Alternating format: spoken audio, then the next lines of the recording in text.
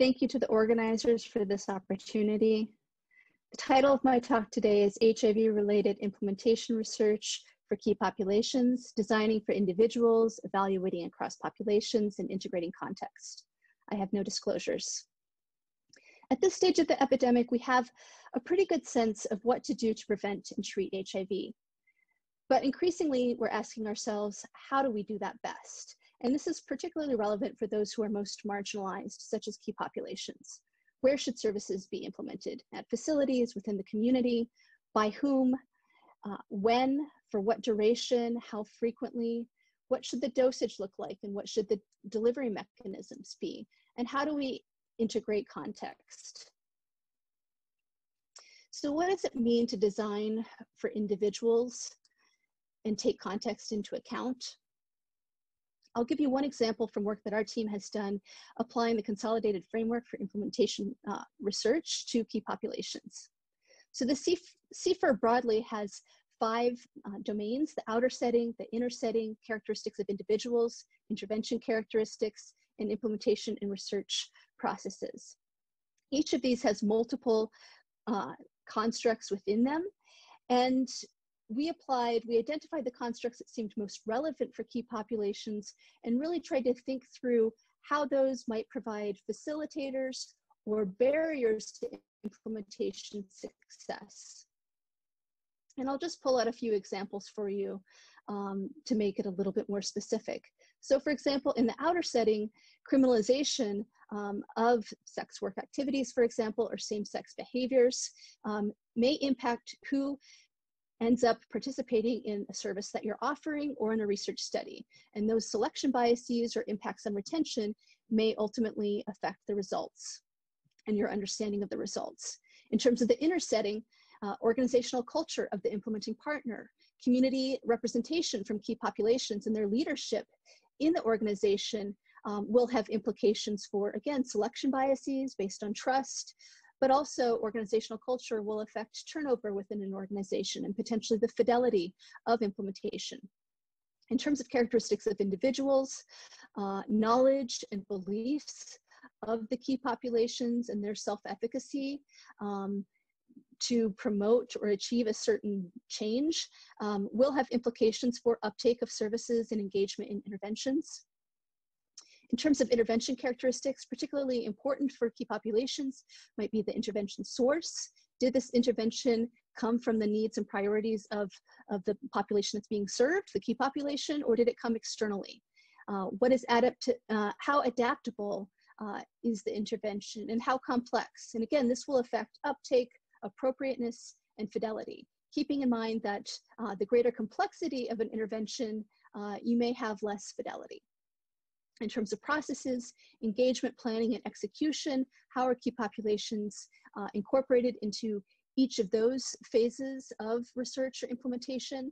And again, this will affect representation. In terms of thinking about evaluating across populations, when you are implementing a program with key populations or thinking about a research study, you have a sample that you're working with, but you also have individuals that may have been eligible and chose not to participate. How are those individuals different?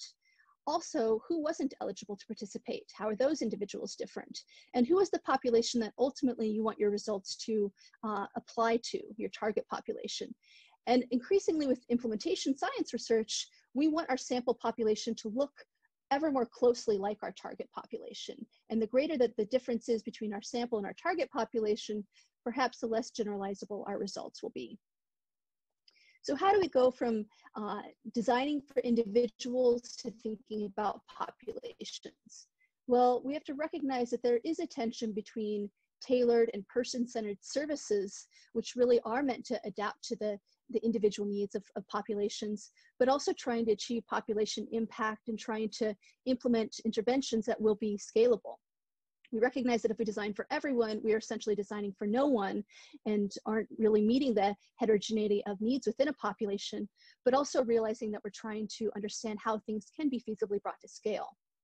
Additionally, there's often an evidence hierarchy that really puts high value on efficacy and effectiveness studies and randomized control trials, and less emphasis on pragmatic research or real world data. And this may create problems when what we see in trials doesn't seem to actually work out in the real world once individuals are provided with options and may choose to take them up or not.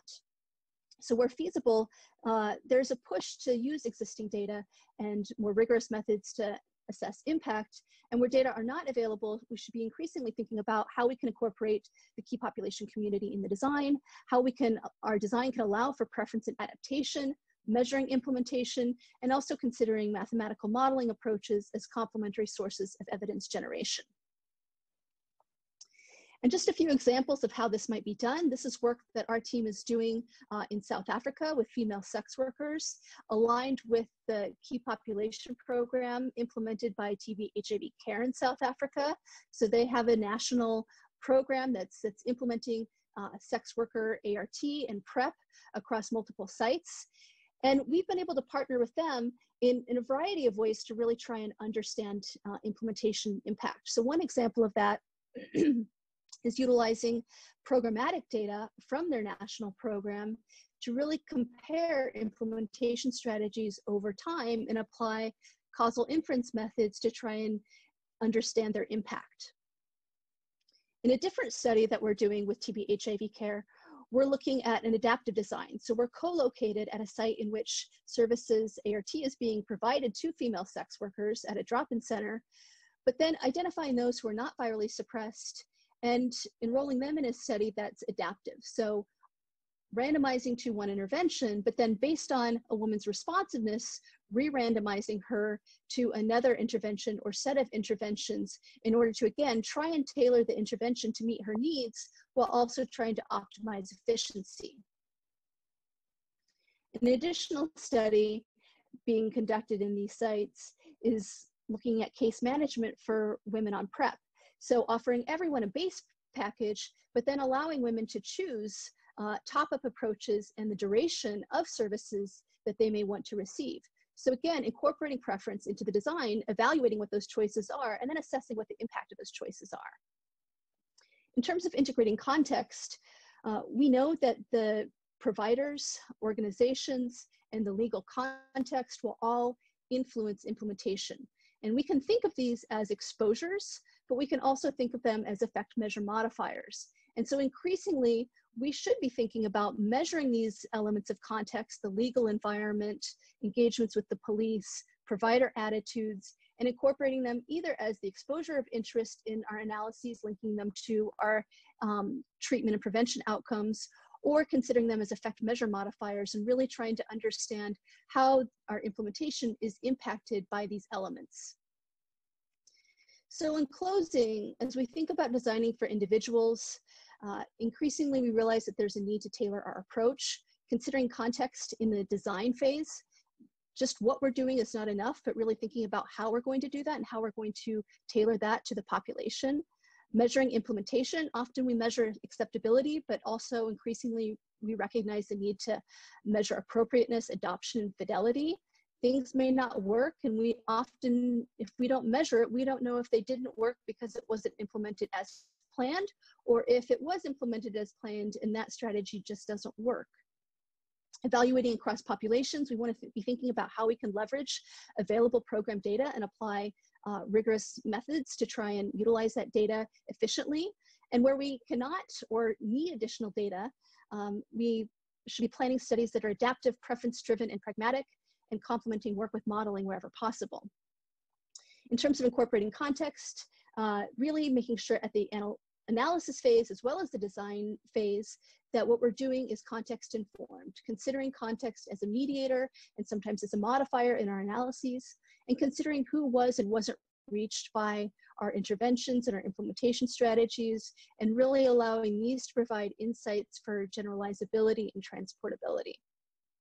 So I just want to acknowledge our team at the Key Populations team at Johns Hopkins and collaborators at TB HIV Care, St. Michael's Hospital, and Washington University in St. Louis, and our funding from the National Institute of Health and INR and through NIAID. Thank you very much.